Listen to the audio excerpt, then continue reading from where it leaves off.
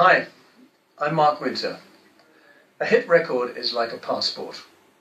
If you have a hit record nationally, it's great. If you have it internationally, it's even better.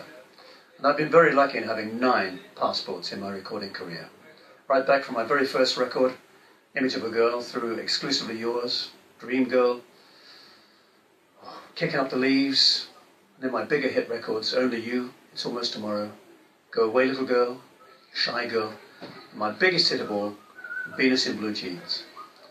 I well remember Tony Hatch, my recording manager, calling me when I was playing a show on the South Coast and saying, "Mark, I've got this great song for you.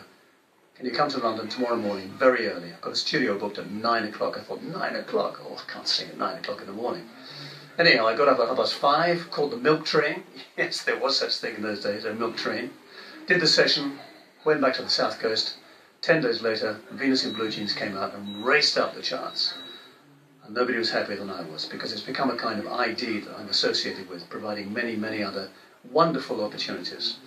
And not very long ago, I went into a show in London called Dreamboats and Petticoats, a 60s pop musical, playing the part of Phil, the father who owned the youth club, and his son was an aspiring singer-songwriter. So it was a kind of a cycle of my own early life, because that's what I was doing when I was 15, 16, singing in dance halls and hoping to write songs. But there is now a compilation of Dreamboats and Petticoats, the 10th anniversary that's just come out, with all that great music that we all love so much, that provides slides in our minds of things we were doing, who we were with, where we were, and I don't think those memories will ever go away. Dreamboats and Petticoats is the most fantastic compilation to have, because it provides us with a communication between the public and the performer, and I'm very happy to be a part of that.